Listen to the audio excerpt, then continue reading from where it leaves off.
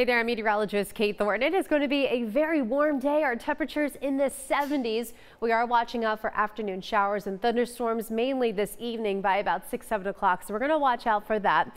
Overnight, we turn a little cool, lows in the 40s. And then that's about where we stay for most of the day tomorrow. We are mostly cloudy, a few passing showers. It is also going to be very breezy with that wind making it feel even colder for tomorrow. So not the greatest of days weather-wise, but we make up for it on Thursday. We get the sunshine back in here with temperatures in the mid-50s. We're much cooler again, high of only 50 on Friday with scattered rain showers, mainly dry on Saturday, but we keep it very cold this weekend by late April standards, of course, with highs only in the mid-40s. The other chance of showers in here for Sunday will dry it out and return to the lower 50s by next Monday.